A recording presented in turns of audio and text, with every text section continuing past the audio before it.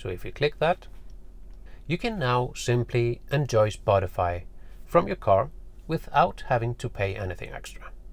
Hi there, and welcome to TechFlower, and welcome to my Tesla Model 3. We have yet another software update from Tesla. So let's dive into the release notes and see what we got. So I've opened up the release notes, and now you can see that I'm in version 2024 38.6. Before this update, I was in 2024.32.7. So we have a few updates since my last update. So let's go through them. So the .6 update simply has some minor fixes and improvements. So nothing to report there. Then we have 2024.38.4. And there we have some more exciting updates. So let's check it out. First of all, we have Spotify free. What does that mean? We already had Spotify on the Tesla. Yes, we had, but it required premium connectivity. But this update allows you to listen to Spotify even though you don't have premium connectivity. You can listen to it without paying any subscription to Spotify, then of course with some ads, but you can also log into your premium account at Spotify and listen to Spotify without ads in your Tesla. That is really handy. Then your Spotify listening doesn't need to be connected to your Tesla premium connection. Next one is custom mirror tilted positions. This means that you can now customize how much the side mirrors will tilt when you put the car into reverse.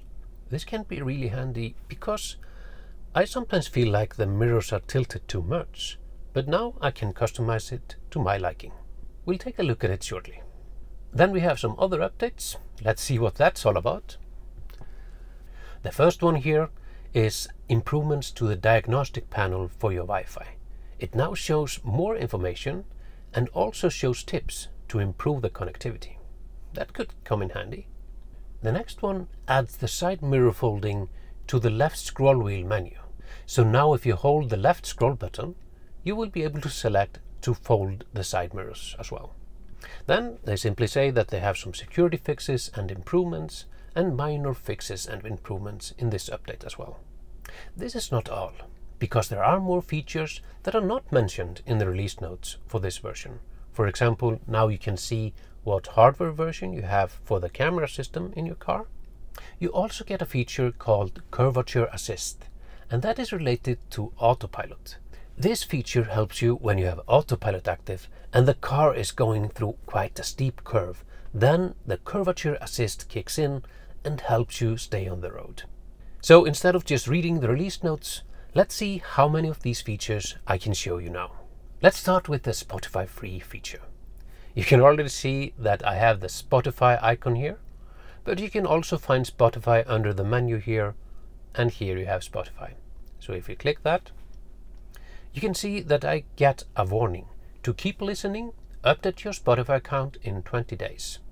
This is because with premium connectivity, you previously got a new account that was paid by Tesla, but that is ending in 20 days, sadly. If you don't care about the occasional ads that could play, you can now simply enjoy Spotify from your car without having to pay anything extra. But if you want to skip the ads, you can buy a premium subscription at Spotify and log into that account here in your car, and now you can enjoy ad-free Spotify listening on your Tesla without the Tesla premium connectivity. It's as simple as that. Next, let's take a look at the side mirror custom tilt positioning. You will find that under your car icon, controls, and then mirrors. You will see a new button here, adjust tilted position. If you click that, you can select whether you want to adjust the left or the right side mirror, and then you simply use the left scroll wheel to adjust the tilt of the side mirror. So go down to tilt the side mirror down, and go up to tilt it up. You can do the same for the right side mirror. You still use the left scroll wheel though, and just go up or down to adjust the tilt position of that mirror as well. When you're satisfied with the position, you simply click the save button. And that tilt position will then be used when you switch to reverse in your car. Kind of neat. And since we were talking about the mirrors, you can now use the left scroll wheel. If you hold it down, I usually have it for the fan speed, but if I tilt the scroll wheel to the left, I can now scroll down and we can find the fold mirrors. So if I select that, I will fold the mirrors when clicking the left scroll wheel. That could be handy when you're going into a really tight spot and you're afraid that the side mirrors will touch something on the side. So you can do the same to unfold the mirrors, hold down the left scroll wheel, and the side mirrors will fold out again. But I usually have it at the fan speed because it's really handy to be able to access the fan speed easily. So the next minor update was an update to the diagnostic screen for the Wi-Fi. So here I'm in the Wi-Fi. I simply press the car icon and then the Wi-Fi symbol here. So here we have the diagnostic button. So if we open that, we can see that we now have some more details on the Wi-Fi connection. And now it says optimal. So I guess if I have a bad connection, I would get some suggestions down here on how to improve the connection. So this could be really handy if you have a bad connection when you're trying, for example, to update your car. And then you could get some good tips on how to improve your connection. So this is a tiny change, but could really come in handy sometimes. One of the updates that weren't mentioned in the release notes is that you can now see what version of the hardware you have in your car. So if you go into the car menu, scroll down to software, you can see that down here it says Autopilot Computer, Full Self-Driving Computer 3.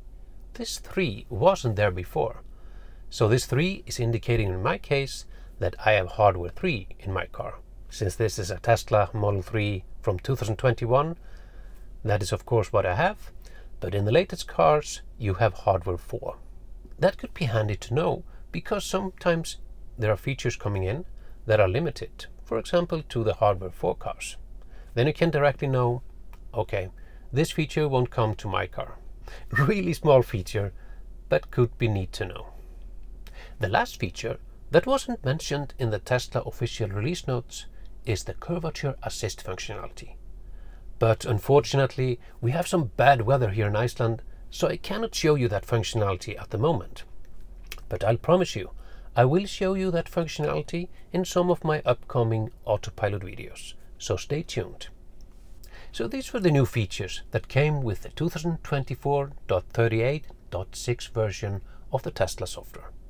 I really hope you liked this walkthrough, and maybe you can use some of the functionality that I mentioned in this video. If you liked this video, please check out my other content on my channel, and please consider subscribing, because it really helps my channel grow. And don't forget to like, comment, subscribe and share. See you in my next video.